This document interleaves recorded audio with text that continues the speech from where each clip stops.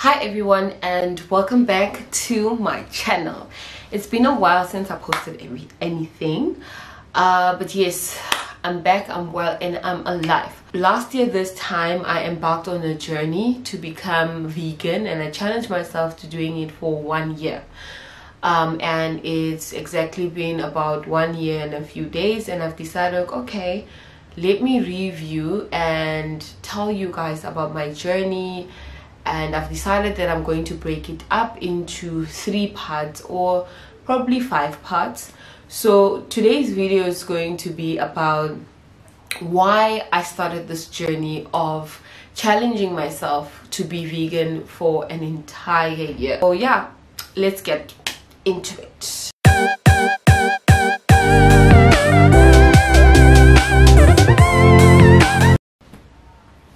So my healthy eating journey started officially, I think, when I moved here to Durban, which was in 2017, right? But before that, I had done a lot of research, and I had read up about a lot of food, and my love for food started in varsity, really. So I got here in 2017, and life is good.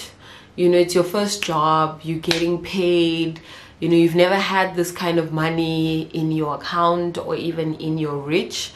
And so obviously you're excited, Joe. You're excited. You eating out, takeout, you want to do all the things you've never got to do. So I was always eating out, takeouts, either restaurants or ordering in. I was hardly ever cooking. And to make things worse, I work in a company that actually also has ice cream, so every day I'd be here eating a young ice cream. Every day it was a norm. And in the morning we have a canteen, so in the morning I wouldn't even cook breakfast. I'd always be at the canteen and I'd have like eggs, bacon, greasy food. This was my life, guys, for an entire year.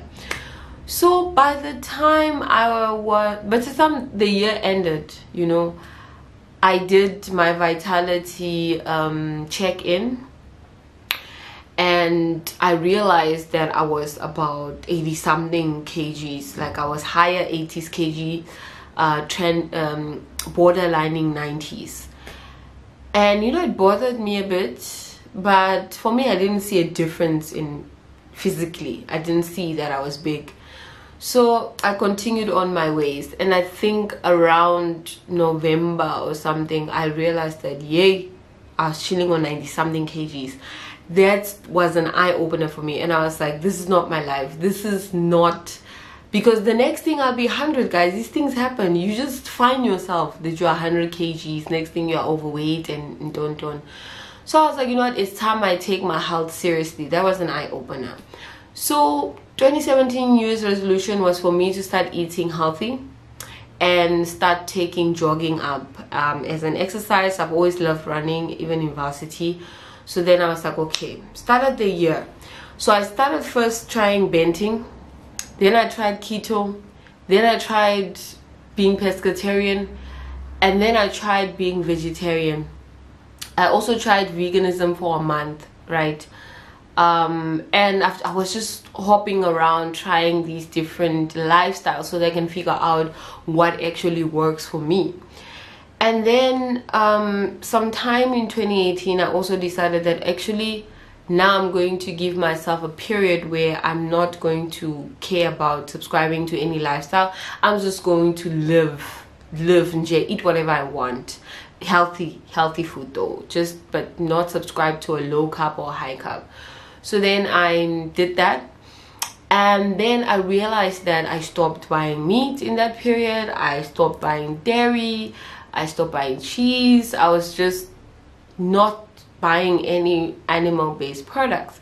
So by the time December hit, I was like, okay, I see a pattern here, and maybe this is something I need to investigate.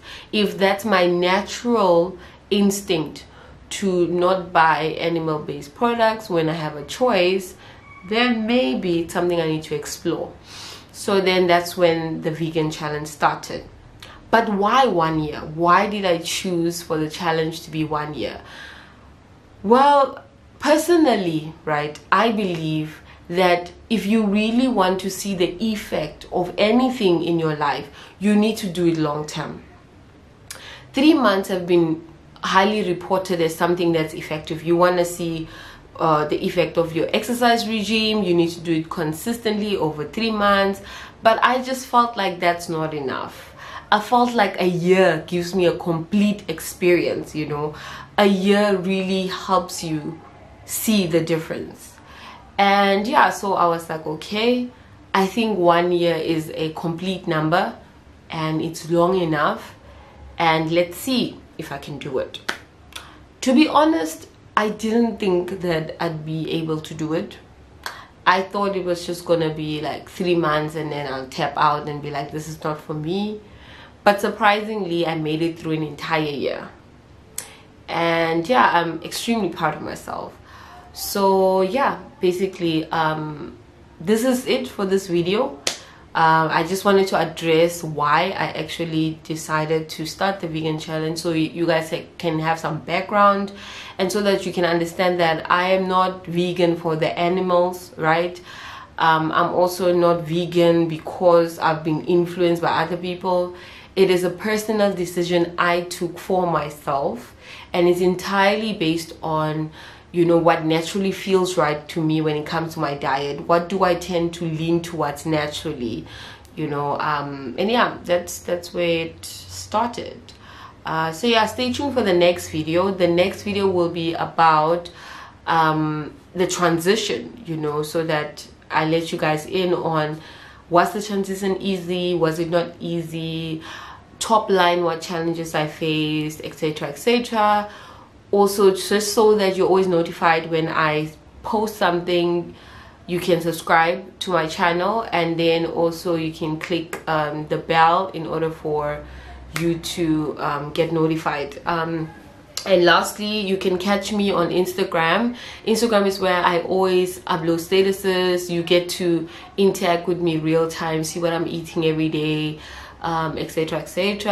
And also on Facebook, because my accounts are linked, so whatever I post on Instagram appears on Facebook. So yeah, thank you for watching the videos. If you have any further questions that you'd like me to cover, just comment down below, and I'll get back to you. So yeah.